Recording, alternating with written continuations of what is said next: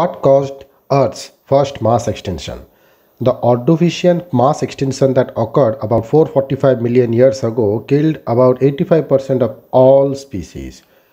Before the Cretaceous mass extinction, known for wiping out non-avian dinosaurs, the Earth had witnessed four other great mass extinctions. A paper published last week in the journal Nature Geoscience has come up with a new reason behind the first mass extinction, also known as late Ordovician mass extinction. The article notes that the cooling climate likely changed the ocean circulation pattern. This caused a disruption in the flow of oxygen-rich water from the shallow seas to deeper oceans, leading to mass extinction of marine creatures. If you had gone snorkeling in an Ordovician sea, you would have seen some familiar groups like clams and snails and spawns, but also many other groups that are known very reduced in diversity or entirely extinct like trilobites, brachiopods and crinoids, said one of the authors, Seth Finnegan, in a release. He is from the Department of Integrative Biology, University of California, Berkeley.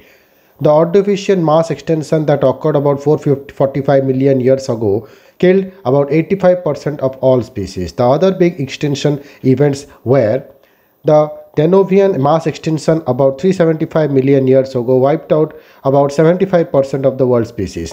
The Permian mass extinction 250 million years ago, also known as the Great Dying, caused the extinction of about 95% of all species.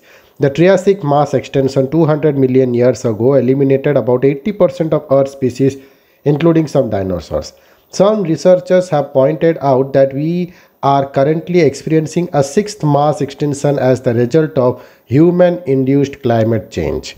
There have been several theories behind each mass extinction, and with advances in new technology, researchers have been uncovering more intricate details about these events.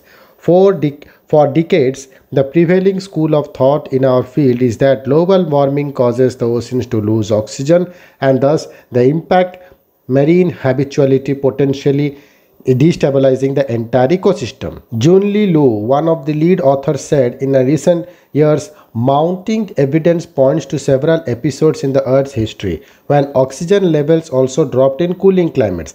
The author added, Liu is a professor of Earth and Environmental Sciences at Syracuse University, USA. The team measured iodine concentration in rocks from that period to understand the changes in oceanic oxygen levels. Computer modeling simulations suggested that climate cooling was likely responsible for the late Ordovician mass extinction. They also noticed a lack of oxygen or anoxia in deep oceans during the period. Upper ocean oxygenation in response to cooling was anticipated because atmospheric oxygen preferentially dissolves in cold water. However, we were surprised to see expanded anoxia in the lower ocean since anoxia in Earth's history is generally associated with volcanism-induced global warming, said the first author Alexander Paul from the Department of Earth and Planetary Sciences, the University of California, in a release.